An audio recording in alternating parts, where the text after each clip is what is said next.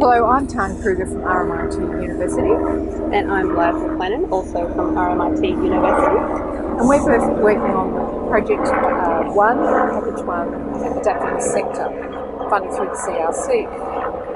This short presentation will be an update of what we've been doing for Quarter 2, October to December 2017. So to date we've started our fieldwork, which has involved about 36 key people from around Australia, from various agencies, SES, Bushfire, local government and community groups.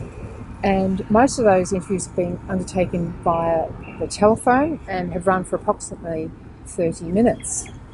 We've also completed a preliminary report using this data from the interviews, which we'll talk about in a bit more detail in a moment. Yeah, so that's been our main substantive piece of work over the past few months. Alongside that, we've also been extending our engagement with stakeholder groups beyond emergency management volunteer or emergency volunteer management.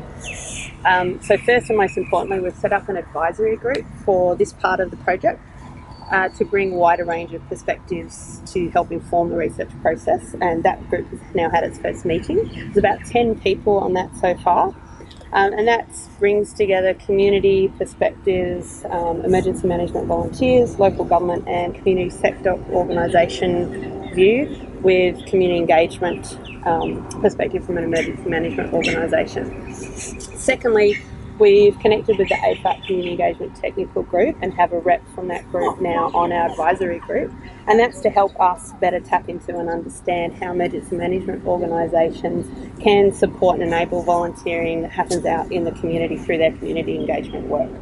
And finally, we've also started talks with Volunteer Fire Brigades Victoria about how we can start to tap into emergency management volunteer networks to bring in a stronger EM volunteer perspective earlier on in the project process.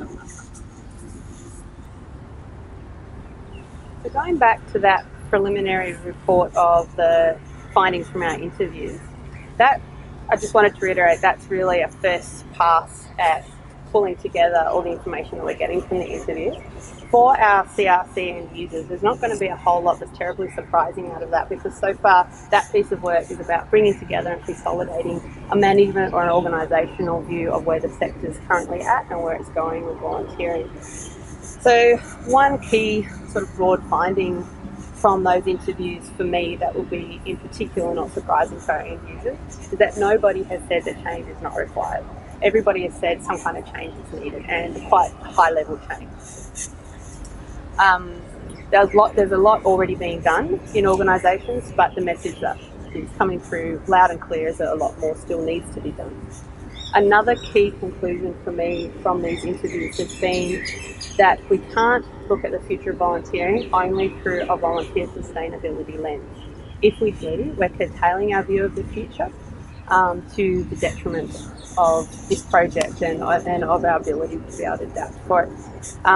Sustainability issues, particularly retention and recruitment, are absolutely an issue for organisations. But underlying that sustainability issue are more systemic, broader issues that we haven't really started to tap into and confront directly yet in a comprehensive way. So they're the issues that we're starting to dig into this project. Issues around the type of service that the sector provides to communities and the way that it provides it. Issues around cultural change across the sector, and issues around being more responsive to the dynamics out there in the community and in society and in technology more broadly. And then finally for me, another key thing that I've noted out of these interviews is some of the ideas that people have for what needs to happen moving forward into what we call preferred future state. There's some really exciting ideas there and some real kernels of some fantastic work that I think we're going to be able to dig into a little bit deeper going forward. I'd like to reiterate Blythe's point about community development. I think we need to start using a community development lens to broaden perspective and potentially change the mindset and culture in the EM sector. And that was talked about in the interviews that I looked at with local government and NGOs and community groups. Another thing they raised was the way that the media sometimes promotes the influx of volunteers as a success, where behind the scenes it's quite challenging. And then financial costs of volunteering is often underestimated. As we all know, there's a lot of costs involved in managing volunteers across the board. The other aspects that were raised were resource management, to share and collaborate across agencies. And technology is obviously going to be something that for the future and now is really broadening the mechanisms to work well with many people. And so we've also talked about this might be an opportunity to involve younger people, so through the development of apps and social media, but the challenge will be to keep abreast of technology. And then all interviewees talked about the need to plan ahead, and one NGO rep probably put it in a nutshell, which was, really start before it all happens. We'll continue more interviews to cover the gaps, and we'll aim to complete this in early 2018.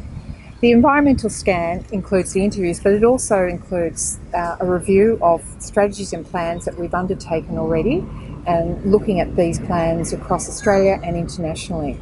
And then we'll combine this information, the interviews and the plans, in a report.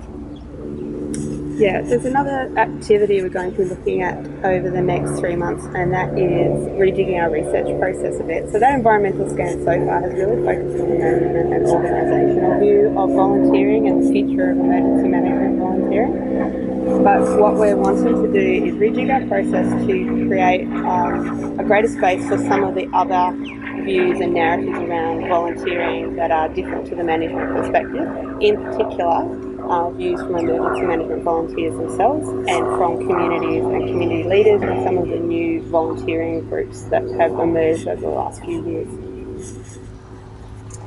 So that's our next step.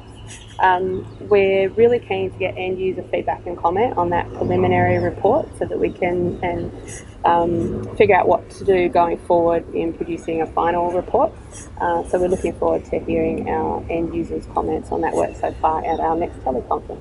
So we'll see you there. Thanks.